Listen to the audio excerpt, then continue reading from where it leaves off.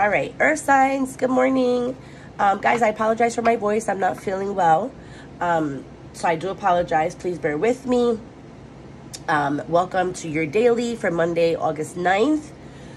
I hope you guys had a good moon last night. Like I said, I'm just not feeling well at all. But a lot of you have been asking if I take personals, and I do take personals. You just have to inbox me, or I did post a video with my email, so you can email me. But I do take personals. I am running a mini special right now, but I find that those of you who have booked the mini, you just booked the full right after. So I just figured I'd put that out there. Now, earth signs, you guys today are feeling extremely busy. There's just like an energy of like yesterday or over the weekend, you might have taken a slight break, you know, like you might have just been like, fuck it.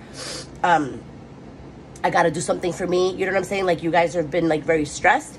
Taurus, Virgo, Capricorn, but I'm getting that today is an even busier day. Mondays normally are, but today's like a very hella busy day for you guys. There's a lot of new things that are happening for you. For some of you, it could be starting like a new job, or for those of you, it could be like there's a new project that you're starting and embarking on, and so you know that it's going to take a lot more of your time. It's going to be a busy Monday basically for you guys. There's a lot of busyness.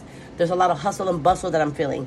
Some of you are even doing it while you're not feeling well, right? But it is what it is. But there's a hustle and bustle here energy, all right? What else for my earth signs today? Yeah, see, look at that.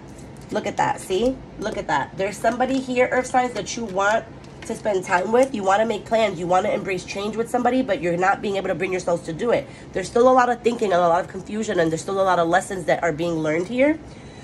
So what I'm getting is that there's some of you, like I said, who are in a third party. If you are your person, or whoever this resonates with, put it, you know, the energy where it goes. There's a person here who is learning about their karma. They're learning about the lessons that they have to learn by being with somebody that they don't love, but being with them out of convenience and stuff like that.